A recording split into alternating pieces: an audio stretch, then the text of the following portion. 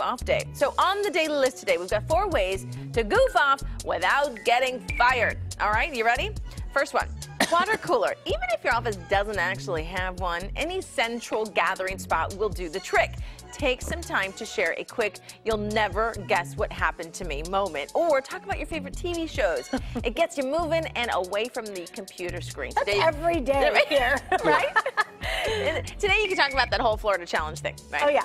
Online comedy. Grab your smartphone and prescribe yourself a dose of mindless comedy or silly memes if you're looking for something. Cody's dad joke is just corny enough to work. Give him a chance. He has one coming up. Give him a chance. How about taking a drive? Taking a Sunday drive during the week is a great way to get out of the building, get some fresh air, and soak up some real-life scenery. Even if you just make circles around the block, you've broken free into a different atmosphere from your work environment. I love this. Wear something funky.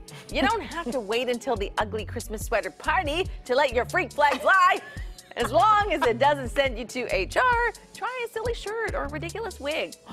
Why would you do that? Why not? Even if your boss just rolls his or her eyes, at least you got a reaction and can confirm she's breathing.